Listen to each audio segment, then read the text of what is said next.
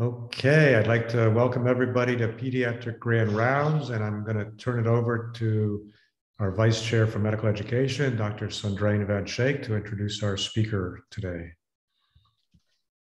Good afternoon, everybody. It's my great pleasure to introduce Dr. Fernando Gonzalez. He's a professor of pediatrics in the Division of Neonatology, the co-director of the Neurointensive Care Nursery, and the director of the Pediatric Molecular Medicine Pathway at UCSF. He obtained his Bachelor of Science degree in neuroscience, as well as his MD at Brown University. He completed his pediatric residency at Harvard UCLA before coming here to UCSF for neonatology fellowship. And since 2007, he's been on the faculty, and he has been continuously funded by the NIH for basic science, translational, and clinical research. The aims of his research program are to understand the mechanism of injury and repair after full-term brain injury, specifically delayed treatment strategies to enhance neuroprotective pathways after neonatal stroke and hypoxic ischemic encephalopathy. And when we asked Dr. Gonzalez to tell us a little bit more about how he got to this path, he said that he had always had a strong interest in medically indicated fertility preservation and in the pediatric population. He almost pursued a fellowship in adolescent gynecology before deciding on reproductive endocrinology. He took care of his first transgender patient in the first few years as an attending and realized— Wait, hold up. I think you're reading something else. I was just saying that this doesn't make any sense. I am sorry. I don't know where it came from. You got to tell us. I'm like, this doesn't make any sense. I didn't know any of this about you. Sorry, Fernando. I think we got no worries. Copy and pasting here. Tell us how you got interested in newborn brain. Well, I'll talk about it in my talk today, but up until that last paragraph, I'd say that's pretty accurate. Really just trying to repair the newborn brain after injury. Can you actually, I'm sharing my slides now. Can you see my slides? Yes. Okay. Okay, I'll go ahead and get started. Thank you for the kind introduction, and also to the committee for inviting me to speak today. So today I am going to focus on full-term brain injury in neonates, and really how we, focusing on how we model full-term injury, and really what we can do to repair the brain and improve long-term outcomes. Sorry, I'm just going to change my screen here a little bit. So I'm going to begin by discussing the different causes of injury and the terminology that we use for full-term brain injury, as well as the different phases of injury, progression, and repair. And I'm going to start with the only current therapeutic option that we have for full-term infants after perinatal brain injury, and that's therapeutic hypothermia or whole body cooling, and the evidence for that. Then I'm going to discuss some other treatment strategies that may be used in the future, using that as an opportunity to talk in more detail about the different small and large animal models that we used to study acute and delayed treatment strategies. And I'm going to finish by discussing therapeutic options for low resource settings and how our treatment strategies may differ in those environments. So first, the terminology. So when a newborn presents with an abnormal neurological exam and a concern for hypoxic or ischemic hit to the brain, they're presenting with neonatal encephalopathy. The term that was used for many years is birth asphyxia, but that's a little bit outdated. And some providers say that babies are presenting with hypoxic ischemic encephalopathy when they present with an abnormal neurological exam. Now, the reality is we don't necessarily know the cause of their encephalopathy until we do imaging and and monitoring to determine the underlying cause. So really the most accurate description is that they're presenting with neonatal encephalopathy. Now, having said that, the two most common causes of neonatal encephalopathy in full-term infants are hypoxia ischemia and stroke. And so I'm going to differentiate these two on the next slide. But once again, there's many causes of an abnormal neurological exam in a full-term newborn. And later, I'm going to detail how we try to determine early on who may benefit from neuroprotective or neuroreparative strategies. So once again, the most common cause of perinatal brain injury in full-term infants is hypoxic ischemic encephalopathy, or HIE. And the second one is stroke. So I'm going to go through the numbers here. HIE is the most common, occurring in as many as 6 in every 1,000 live births. And it results from a global reduction of blood flow and oxygen delivery to the brain. And it leads to different patterns of injury based on the severity or the duration of the insult. Now, stroke is also very common, with an incidence of approximately 1 in 2,000 live births. So that's similar to the incidence that's seen in adult stroke. And this causes a more focal injury pattern, where there's a core of cell necrosis. This is surrounded by a penumbra of damaged cells And following tissue reperfusion, so where blood flow is restored, those cells in the surrounding penumbra are then at risk for secondary energy failure and programmed cell death pathways. And this also results in alterations in cell fate, including neurogenesis and angiogenesis. And I'm going to go through that in a little bit. Now, arterial ischemic stroke is by far the most common cause of stroke in the perinatal period, occurring in around 80% of cases. And the cause is multifactorial, but for both HIE and stroke, it's thought to often occur in the context of placental disease or infection or with fetal distress. So something that causes, for example, a clot to be thrown, creating an occlusive thrombus, which then clears. And this, once again, results in reperfusion injury in different programmed cell death pathways as injury progresses. And an important point is that the recognition of hypoxic or ischemic injury is often delayed. So we also need to identify delayed treatment strategies that not only reduce ongoing injury, but enhance long-term repair. Now I'm going to return to this at the end, but since I'm talking about the numbers, the incidence that I gave is more representative of high resource settings. In low and middle income countries, there's a much higher incidence of neonatal encephalopathy and early brain injury in full-term infants, with a profound impact on long-term child health. So we do need to identify feasible treatment strategies to improve outcomes in these settings. So now let me talk about injury progression following ischemia reperfusion injury, which occurs in both HIE and stroke. So an important point is that the injury is not a single event, but it's an evolving process, and it includes primary, secondary, and tertiary phases of injury. And there's a brief latent phase that separates the primary and secondary phase, and I'm going to go through that. So when there's an initial interruption of blood flow or oxygen delivery to the brain or a portion of the brain, first there's primary cell death. So this is where decreased oxygen and nutrient availability results in failure of aerobic metabolism and inability to maintain cell membrane functions, and then eventual cell necrosis. So this is accompanied by later leakage of excitotoxic amino acids, free radical production, lipid peroxidation, all things that lead to progression of injury. Now, during this latent phase, this is the early reperfusion phase. So blood flow and oxygen delivery restored. There may be some initial recovery of those damaged cells that haven't died yet, but many of those cells end up dying hours later or during this period of secondary energy failure. So reperfusion eventually leads to a burst of free radical production, inflammatory mediators, and several events that lead to failure of mitochondrial activity and programmed cell death pathways. And so for this reason, the timing of recognition and response to injury is critical. Treating infants prior to these later phases of injury can help protect or salvage themselves from further damage. Now, one more point about the terminology that we use. So often we describe neuroprotection, and we use that term rather broadly, but what we're really describing and what we hope to find is therapeutic strategies that do help protect the brain from damage by preventing it in the early stages, but also salvaging those damaged cells in the penumbra from death in the latent and secondary phases. But finally, repairing the brain by enhancing cell proliferation, migration, and function in the tertiary phase. And so really our goal is to find a therapy or combination of therapies that address multiple mechanisms of injury progression and repair to then improve long-term function. So these figures are taken from slightly older papers, but I'm using them to demonstrate a point of how difficult it is to translate preclinical findings to the clinical realm. So this is specific to neuroprotection experiments in stroke, where you can see the increase in neuroprotection trials over decades. The bottom one shows the degree of neuroprotection in animal models based on the class or the mechanism of the drug being studied. Now this figure on top demonstrates a scoring system for determining the most promising preclinical therapies for HIE that should be studied in clinical trials, where the scope of testing is here on the y-axis. So 10 being quite a bit of testing has been done in multiple models and multiple types of injury. On the x-axis is the degree of neuroprotection. And a few of these are labeled here. Hypothermia is up here, and erythropoietin is also up here somewhere. And this table shows us, makes a similar point. It's really a scoring system for the most promising therapies for neonatal HIE. These include EPO and melatonin, stem cells, and other things that I'm going to talk about today. So when I say the most promising therapies in preclinical studies, what does that mean exactly?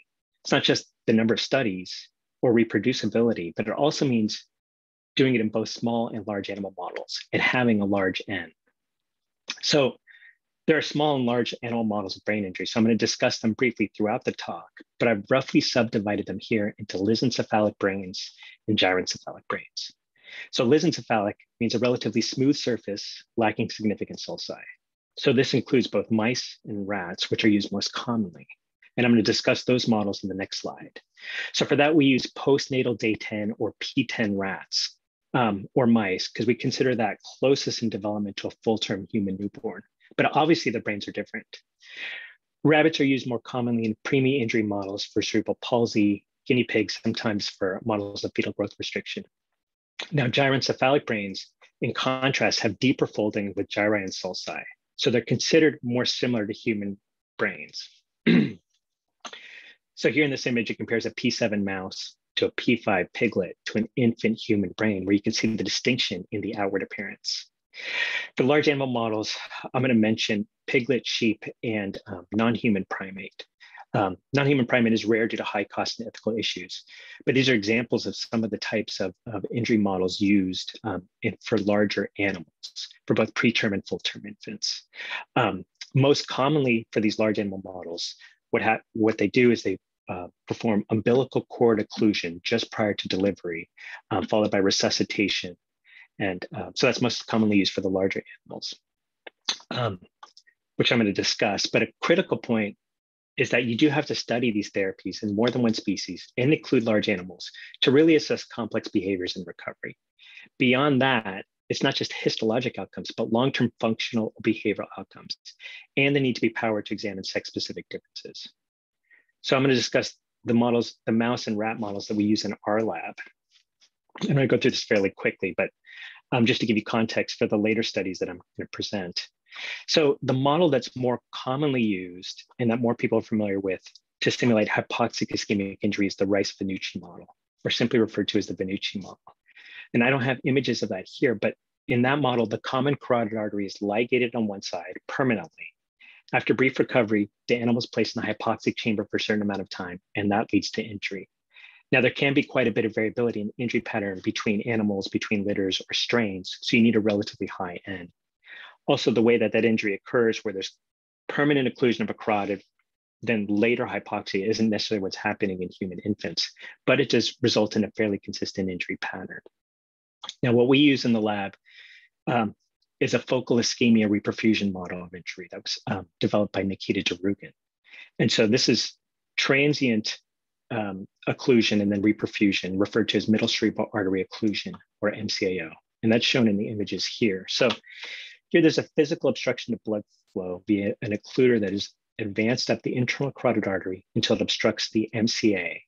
And it's left there for a fixed amount of time, after which that occluder is removed and blood flow is restored. So resulting in reperfusion. So reperfusion, as I mentioned, is a critical part of injury progression. And so even though this is focal injury pattern, we feel may be a relatively accurate representation of the different phases of injury that are occurring in humans, and also relevant when extrapolating to HIE. So Mara Davis is a specialist in our lab performing that. So I'm going to come back to those animal models to discuss the preclinical evidence for different therapies. But I do want to start by discussing the only current post-injury treatment that we have, and that's therapeutic hypothermia. And a really important point about hypothermia is that it needs to be initiated early, prior to the latent period and the period of secondary energy failure. And earlier initiation is more effective. So there's quite a bit of preclinical evidence in both small and large animal models, showing the benefit of either dedicated head or total body cooling in improving outcomes. This is just an example of some of the early trials.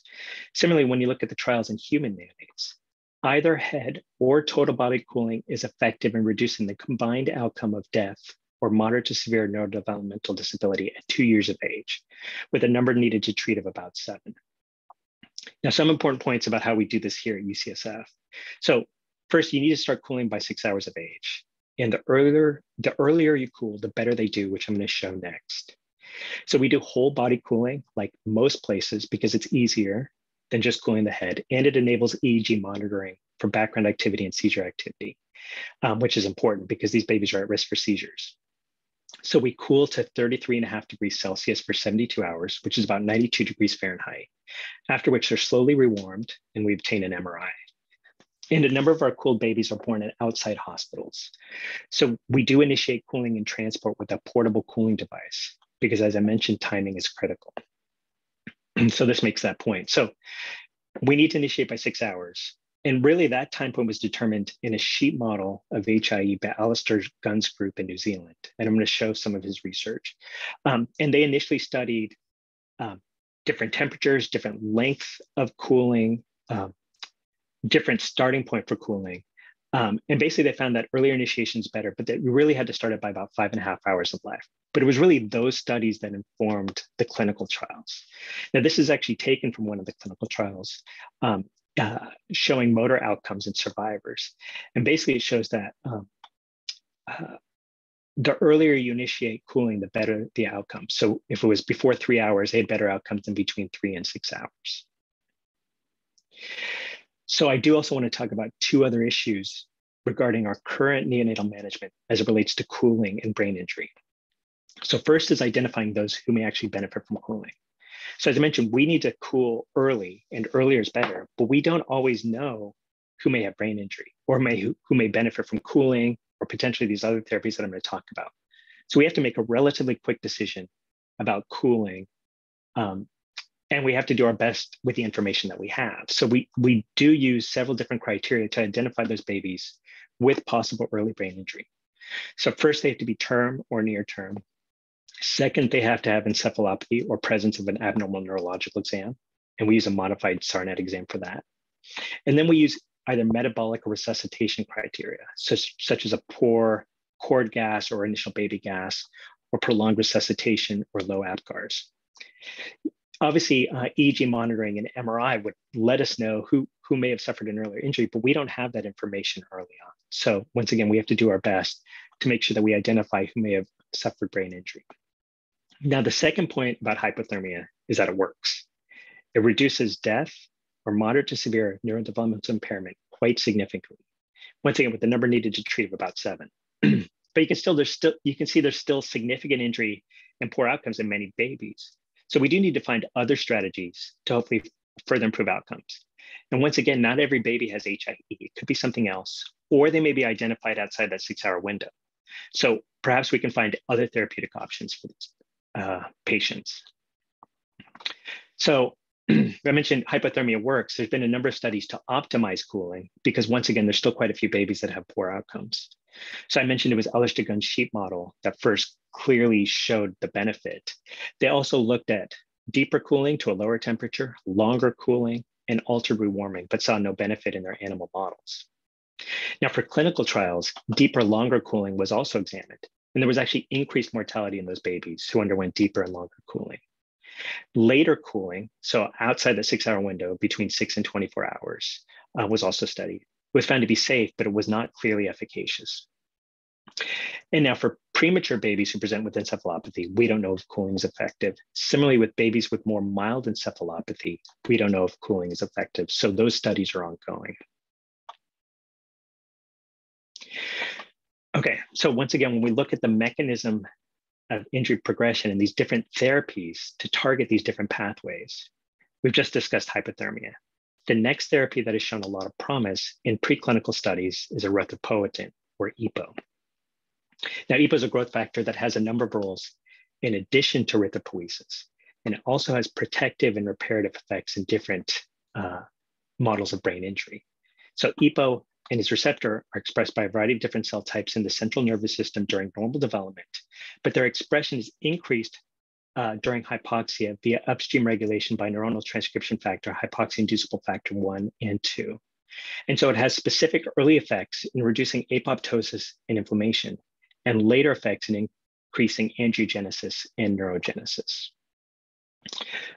So I'm not going to show some of the mechanistic work looking at the cell type specific effects, but just to mention it here, what we did initially was in our neonatal ischemia reperfusion model, we gave a single large dose of EPO, 5,000 units per kilogram, immediately after injury. We saw a short-term increase in brain volume and also neurogenesis and oligodendrocyte precursors and reduced astrocytic scarring. However, when we repeated the experiment and gave that single large dose, but waited until the rats reached adulthood to perform a battery of cognitive and sensory motor tests, there was no long-term improvement. So meaning no difference between that single large dose given right after injury in untreated animals at the later time point. But once again, since EPO has multiple functions, including later neurogenic and angiogenic effects, and different cells produce EPO and EPO receptor at later time points after ischemia, we gave multiple doses of EPO, 3 doses over a 1-week period.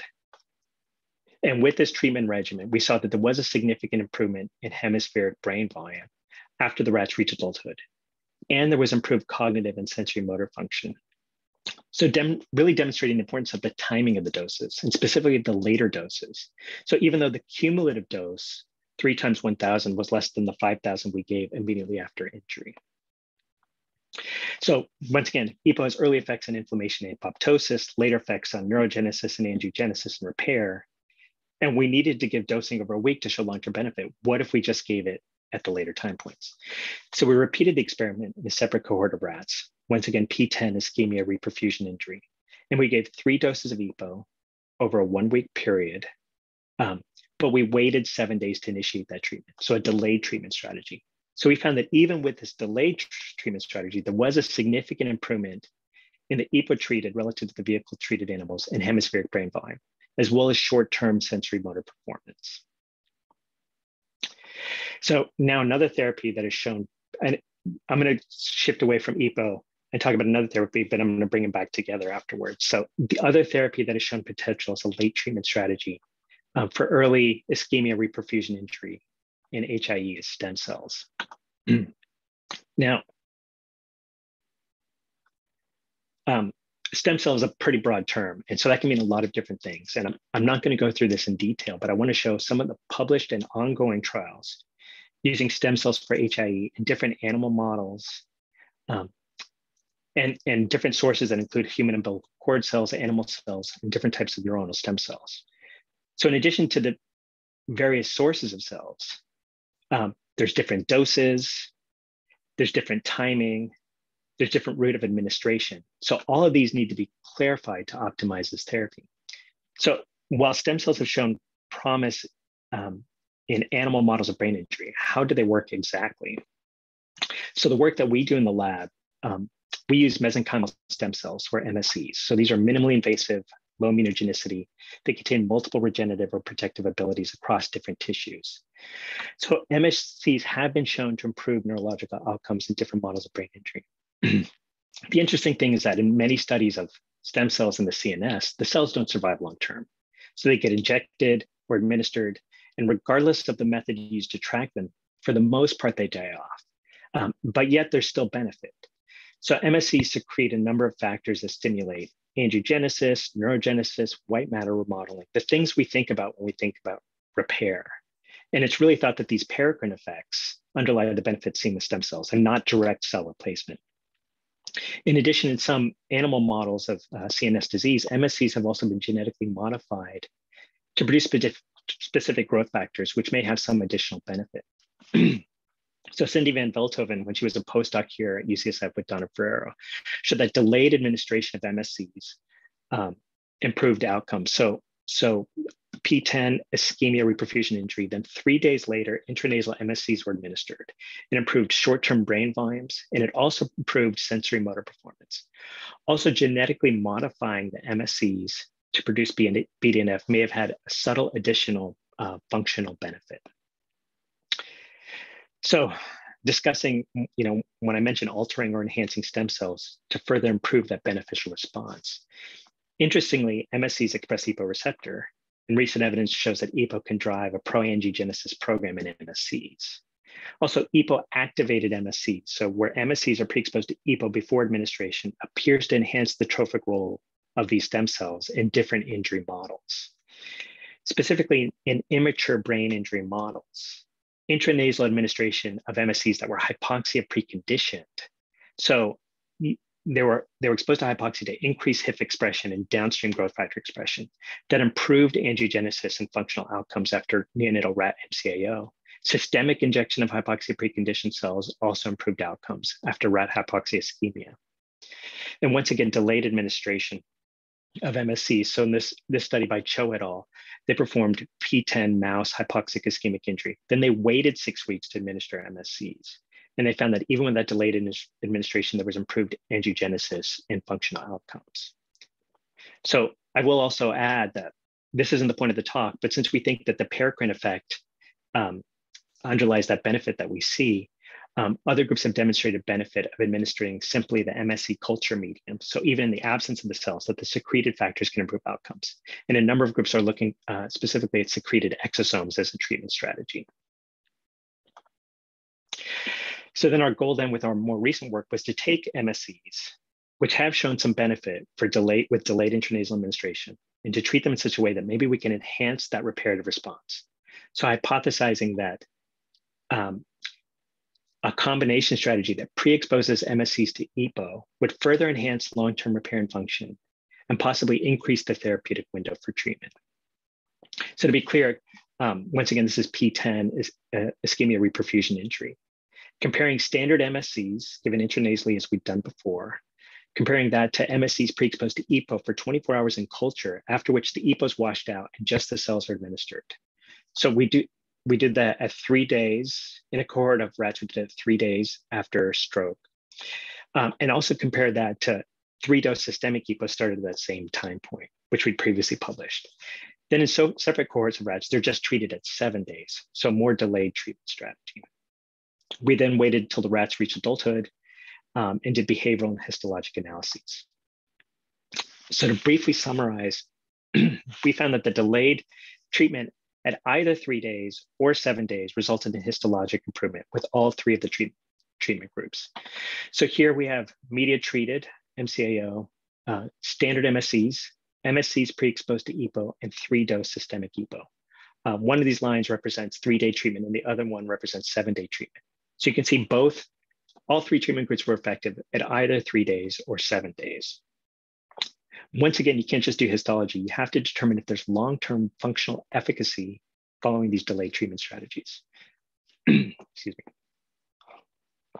So for cognitive testing, we use novel object recognition to examine recognition, memory, and learning. Now I won't go through this in too much detail, but it really assesses the rat's ability to learn and recognize familiar objects over a length of time. Then during the testing trial, a novel object is placed, and their intrinsic drive is to investigate novel objects. But if they haven't learned what the standard objects are, they'll spend an equal amount of time with these 2 objects. And that's what we see here. So here in the vehicle treated animals, they spend 50% of the time examining the 2 objects when we calculated this novel object preference index. There was a subtle improvement with standard MSCs, but it was not significant. But there was significant improvement in the MSCs pre-exposed to EPO and 3-dose systemic EPO. Now this is 3-day treatment, but at 7 days, we found the same thing, an improvement only in the MSCs pre-exposed to EPO and the 3-dose systemic EPO. Now we also used open field testing to investigate anxiety and exploratory behavior. So basically rats, when they're placed in a new open environment, you can calculate you can determine their anxiety by measuring their locomotion and exploratory behavior. And injured animals generally have more anxiety and explore less. And so there's a lot going on here, but I'm just going to summarize it.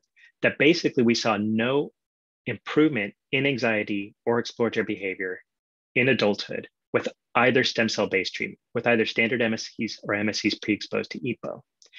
But we saw an improvement with the 3-dose systemic EPO in all the measures of anxiety and exploratory behavior. So a reminder, once again, for histology, we saw significant improvement in each of these treated groups with treatment in 7 days. So once again, indicative of the disconnect we sometimes see between histology and function. And while they're frequently closely associated, they're not necessarily associated. And we've seen that in a number of studies. And so to summarize, each therapy had some benefit, but 3-dose systemic EPO seemed to have the most long-term functional benefit. And so EPO may represent a common pathway for repair and not simply gross histologic repair, but cell type specific effects and pathways that improve circuit formation and function. So now I'm going to bring this back to stem cells, just to mention the clinical trials that have been completed or ongoing. And there's quite a few, as you can see here. On the next slide, I'm going to summarize a few of the relevant ones. But this is used to demonstrate the stage, a number of things regarding stem cell trials. First, the stage of these different trials, where you can see there's a number that are unpublished. The cell source, the cell type, the number of cells that are administered. So once again, there's a lot of questions that remain to be answered to optimize stem cell therapy. And really, we need to determine if there's long-term efficacy of stem cells or with stem cells combined with another therapy. So here's a few examples. So these first two, this top one is from Duke. The second one is from China. They're giving early stem cells, autologous stem cells that are harvested at the time of delivery in combination with cooling for HIE. And so these are ongoing studies. Now, the third trial here on the bottom here is for babies diagnosed with neonatal stroke during the first week of life by MRI. They're administered intranasal MSCs. And this just came out in the Lancet. So this was a safety trial in a small number of babies, but basically a very similar protocol to what we did in our rat model. So now stem cells may work, and we know hypothermia works, and it's now standard of care for babies with encephalopathy.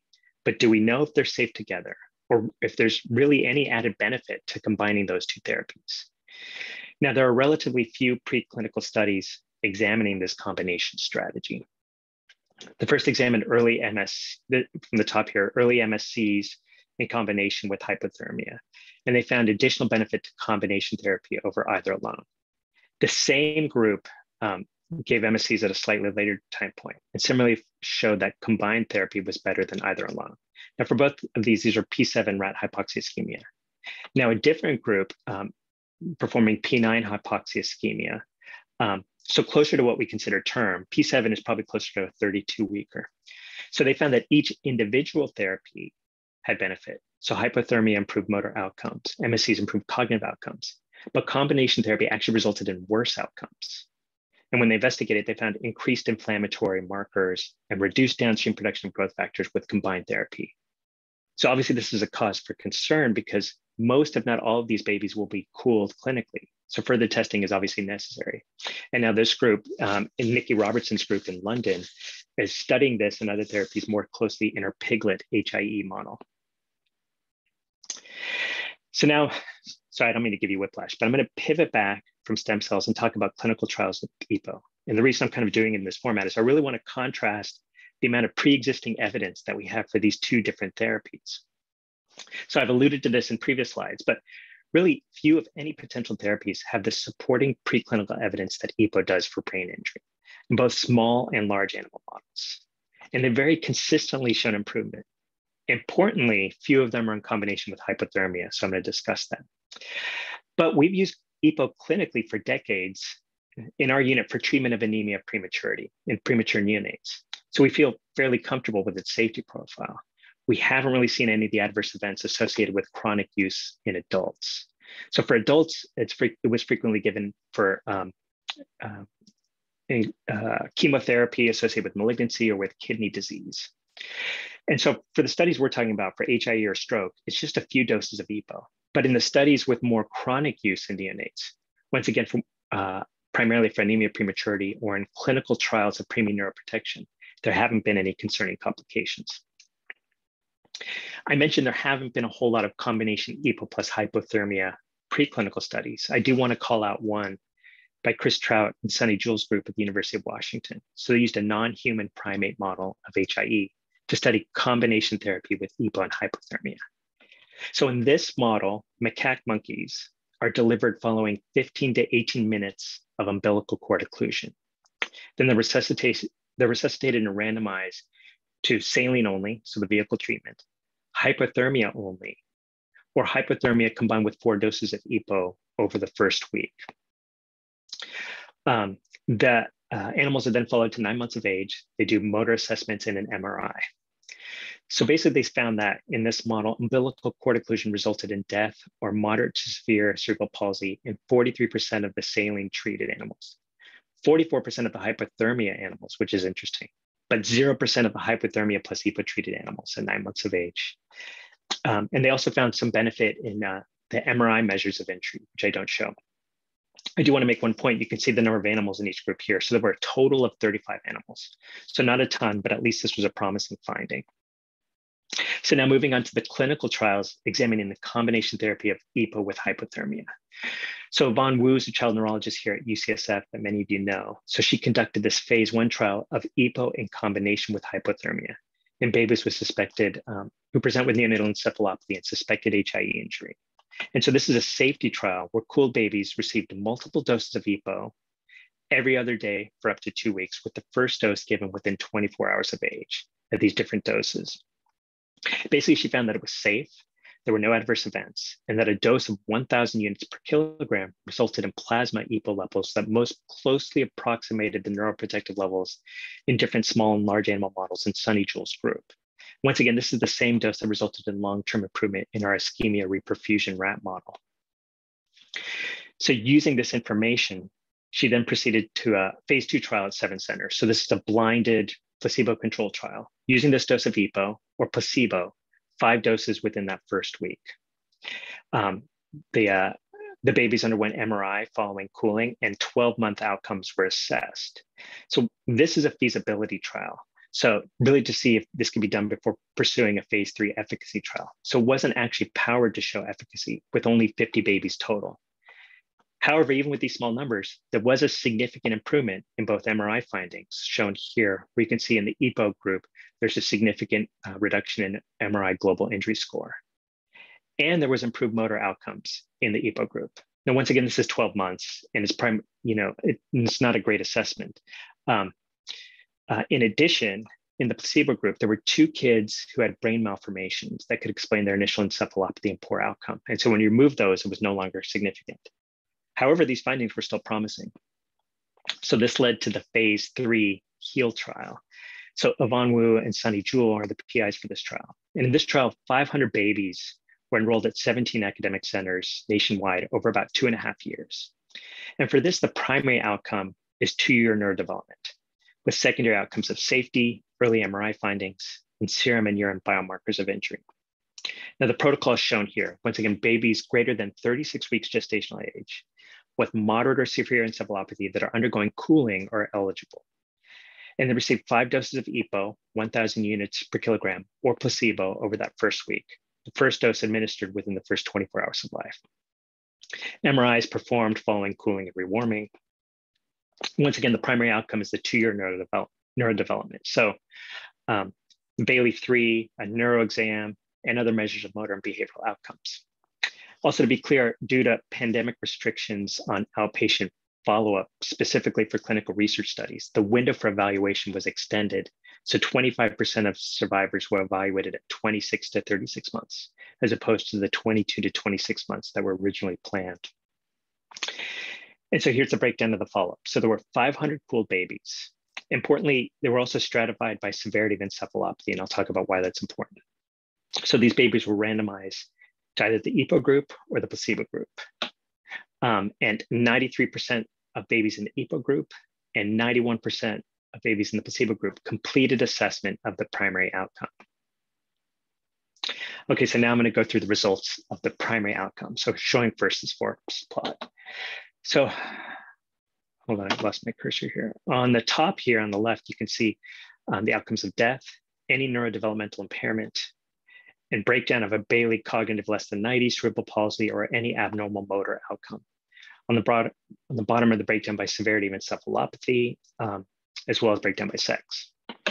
And so really the conclusion, the main finding, if you look at this, is that there's no difference between EPO and placebo in the outcome in cooled babies. I don't show the MRI outcomes, but similarly, we saw no difference between EPO and placebo. As anticipated, about half of our study population had death or neurodevelopmental impairment at age 2.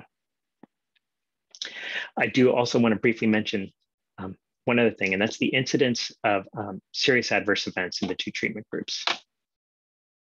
So we defined an SAE as any of these 9 potentially serious complications of HIE, including a few complications described in adults receiving chronic EPO.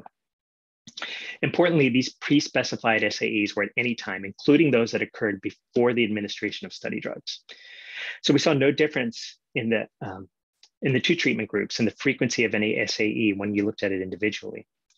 However, when they were analyzed in aggregate, the average number of serious adverse events per subject was higher in the EPO group than the placebo group. So I'm going to talk about the conclusions here and then mention a few things. So one, combined EPO and hypothermia was not effective. And once again, this is a study that had 500 babies with greater than 90% follow-up. So while it's disappointing, it's conclusive. To mention this again, there are few, if any, things that had the preclinical evidence that EPO did for full-term brain injury, although not that many combined EPO and hypothermia. And the potential safety issues are surprising and a little bit concerning if they're real. We're investigating that further, but there are a few potential explanations for our findings. But at this point, it's all speculative, but I'm going to mention a few things. So Sunny Jewell demonstrated in different animal models of HIE that there's a U-shaped response curve to EPO. So meaning if they got too little EPO, it didn't work. And that mid-range was effective, but doses that were too high resulted in worse outcomes. So we also know that following acute injury in the brain, there's endogenous EPO production as a result. And that's well described. And so perhaps adding exogenous EPO at that time point is too much and it could be deleterious, as opposed to just giving later doses to enhance repair. I do also want to mention another study that actually took, it was in Paris and it took place before EPO, and it was called the NEUR-EPO study. And it combined EPO and hypothermia for moderate to severe encephalopathy.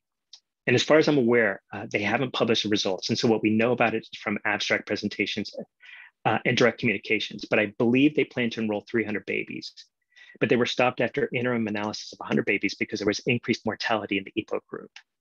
It turns out they didn't stratify by severity of encephalopathy, and there were more severely encephalopathic babies in the EPO hypothermia group. So basically sicker babies in the EPO group. And so the belief is because there were sicker babies, the mortality was higher, but we don't know that for sure. But now we have this large cohort of babies and we're looking at a number of different things, including biomarkers of injury, placental histology, blood glucose, and other lab values. And Hannah Glass is the PI of an EEG study correlating EEG background and seizure activity to MRI and long-term outcomes. And now this last comment here may seem obvious after what I just presented, but let me tell you, a number of places in this country and internationally are already giving EPO in combination with hypothermia in their units based on the phase 2 trial results. So I mentioned possible reasons why it didn't work. I mean, we do know timing of these different interventions is critical. So an example of a therapy with surprising worse outcomes in animal models is VEGF.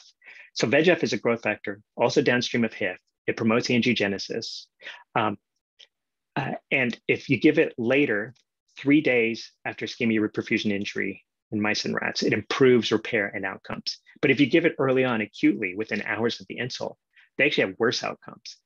It increases blood-brain permeability and increases edema. It's indicative of the importance of timing.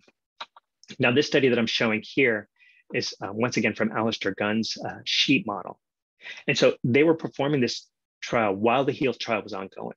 And what they were trying to do is really examine mechanisms of repair with combined EPO and hypothermia treatment, focusing on the cell type specific effects in different regions of the brain. But the bottom line is they couldn't get EPO to work. There was no additive benefit when giving simultaneously with hypothermia. And they theorized that they may be working by similar mechanisms. And so maybe when it comes to EPO or stem cells or these other therapies, that we need to focus either on monotherapy or delayed treatment to enhance these later reparative mechanisms. So I'm not going to go through this, but just to mention that there's several EPO-based trials and combination trials of hypothermia plus other therapies that are ongoing in similar populations to the one I just presented, or slightly different populations, such as with milder injury or stroke or in premature infants. But now I'm going to pivot to discuss early brain care in low resource settings. So once again, we know hypothermia is effective here, but it takes experience and expertise. And there's a relatively narrow temperature range with benefit. As I mentioned, there were deeper, longer cooling, they did worse. Or if babies, when they're rewarmed, ever get febrile, then they do worse. So you have to do it right, and it takes experience. So is this feasible to do this in low and middle income countries? So this summarizes small trials with relatively few babies that suggested the benefit of cooling in low resource settings. Now this led to the HELIX trial, which is a hypothermia for moderate or severe neonatal encephalopathy in low and middle income countries. And to be clear, at the centers where they did this, they did cooling similar to what we would do here, and they did MRI and they had follow-up. But disappointingly, it provided evidence of the harm of cooling in these environments. There was actually increased mortality in the hypothermia group, with the number needed to harm of 9. And there was a lack of neuroprotection, obviously. So we need to work on finding therapeutic strategies that are going to work in these environments. And maybe we can refashion or take current therapies that have shown promise as monotherapies or as later therapies and use this in other environments. An important point is cost of the therapy and also storage of that therapy. Now, I've talked about a few of the things on this slide already, but I'm going to mention a few more studies and models that are being used with a focus on low resource settings. And this may be also where repurposing drugs may provide the quickest route from bench to bedside. And so this is going to be a little bit of a lightning round. I'm going to go through this quickly, but just to mention some of the studies that are ongoing. So the first is melatonin. So this has several protective mechanisms. And in animal models, it works, the protective mechanisms include being a free radical scavenger, it's anti-apoptotic, anti-inflammatory. And it's been shown to be effective both with and without hypothermia in animal models, and relatively safe. So now Nikki Robertson's group is using her piglet model of HIE to study dose, timing, and efficacy, both with and without hypothermia. Another therapy that's being studied is allopurinol, and that has shown promise preclinically. So this is a xanthine oxidase inhibitor, which reduces free radical production. And once again, it's shown benefit for HIE in animal models without cooling and with cooling. But it has to be initiated early, either just before injury or just after, which there's a feasibility issue there. But there's currently a trial examining combined therapy with hypothermia. But like I said, it's shown benefit as a monotherapy, but importantly, it needs to be administered early, which makes this difficult to extrapolate to a low resource setting. But I do want to finish by discussing the use of a lamb model of HIE to examine therapeutic strategies really for a low resource setting. So Emin Maltepe is a neonatologist here. So he and colleagues, they use a lamb model to study monotherapies that may benefit babies specifically in low resource settings. So this slide and the next slide are courtesy of Emin. In this model, so what they do is umbilical cord occlusion prior to delivery, resulting in asystole. This is followed by CPR and then study drug administration.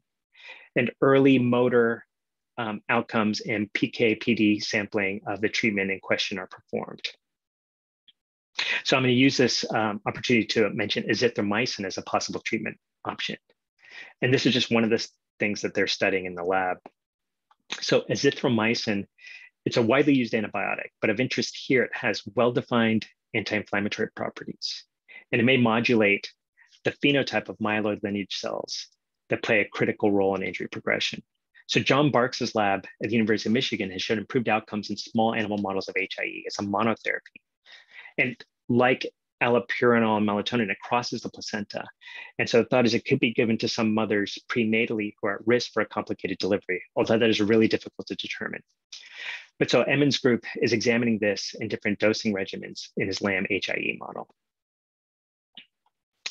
So since I have a minute, I want to mention another thing. So at PAS last month, there were also a number of abstracts looking at different combination strategies. So for example, combining EPO and azithromycin in a ferret model of premature injury, or combining EPO and melatonin for a mouse opiate injury model. In addition, Nikki Robertson's group is examining early melatonin followed by later EPO as a treatment strategy. Okay, I covered a lot of things in this talk, so I'm going to summarize it here.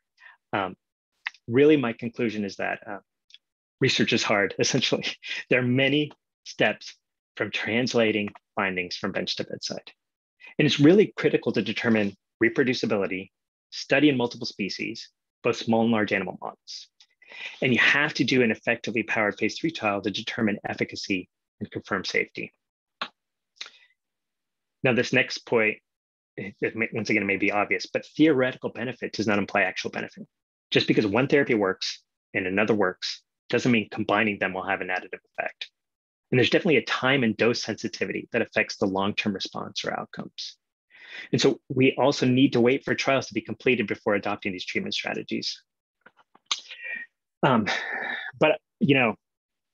I am hopeful. In the end, we need to find a therapeutic strategy that really may be a combination of optimizing our supportive care and giving time-specific interventions that are really determined by the underlying cause and the specifics of that patient situation. And I think working together, we can get adequate evidence and numbers to determine the best way forward. So I'd like to thank all the members of the lab, as well as my lab mentors and collaborators that did all the important animal work, as well as everyone in the HEAL Consortium, specifically Yvonne Wu and Sunny Jewell as the PIs that made this happen. Okay, thank you.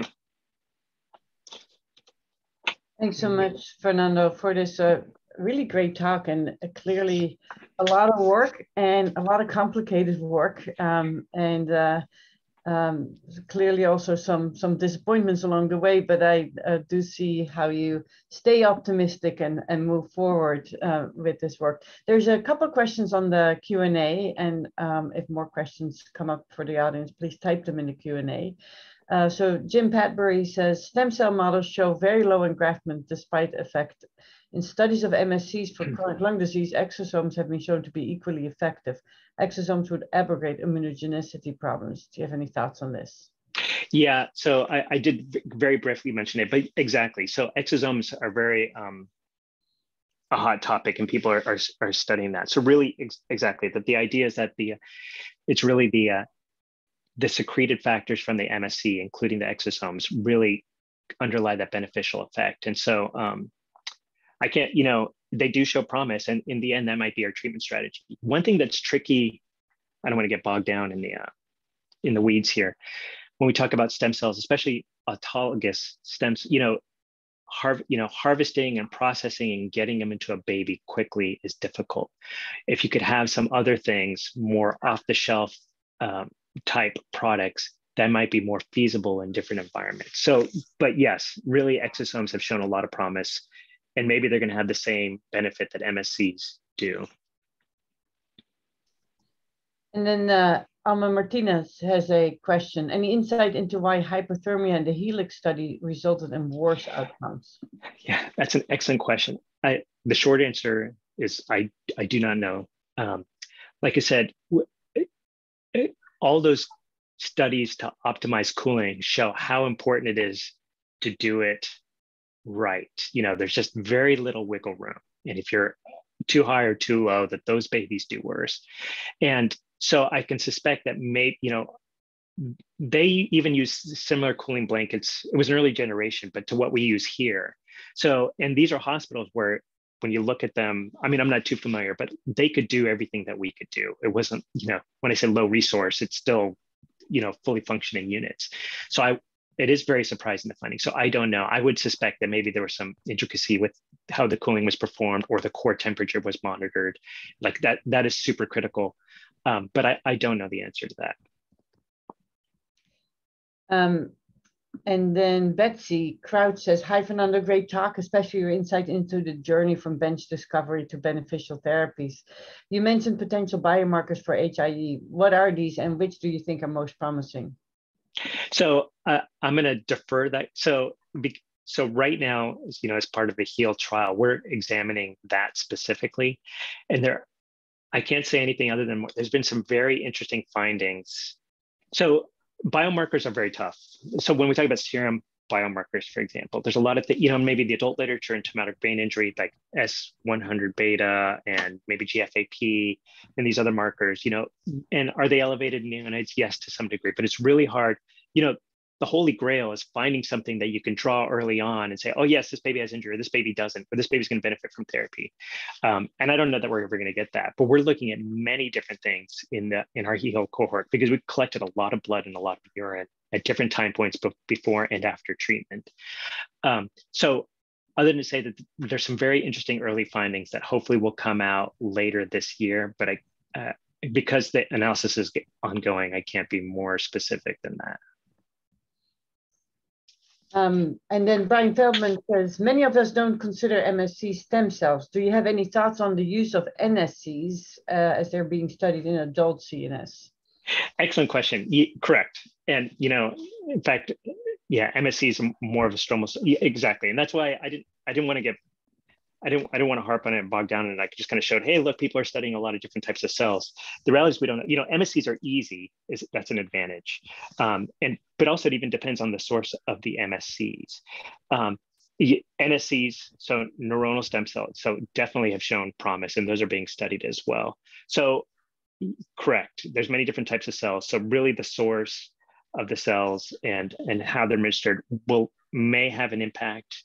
It's sometimes when you're comparing these studies, it's a little bit, because there's different cells with different route of administration and different amount of cells, the different timing. Sometimes it's a little bit apples and oranges. There are some groups that are just comparing different cell types directly in administering for injury models. But once again, these are in small animal models. So yes, NSCs have shown promise as well. I don't see any other questions. I can maybe ask one myself. So whenever there's like animal data that don't translate as beautifully to human data, I often wonder whether we actually have an oversimplified concept of the human disease as one entity versus maybe different pathways. To what degree do you think that applies to your work? That's an excellent point. Absolutely, it applies. And so, Mercedes Paredes gave a great grand rounds a month or two ago on which is about normal brain development, but really how different even that, when we talk about these, I talk about sheep or piglet, ferret has shown a lot of promise because the brains are, more similar to humans, but still it's a different brain, it's a different process. And I even talked about how in the classic Vannucci model, there's permanent ligation, and then there's delay, and then there's hypoxia. Like that's not what's happening in a human neonate, right? So, we do our best with the models that we have, but that's why it's so important to test in many models, in many different labs to show consistency with different types of injury, because it, like I said, to some degree, it may be apples and oranges, but it's sort of the best we have. Thanks so much. I think that it's it for Q&A. Thanks, everybody. Dr. Hirsch, do you want to? Yes, wonderful work, Fernando. That was really compelling and exciting. I want to thank you for presenting that and congratulate you. And thank everybody for participating today. And we'll see you at the next Grand Rounds.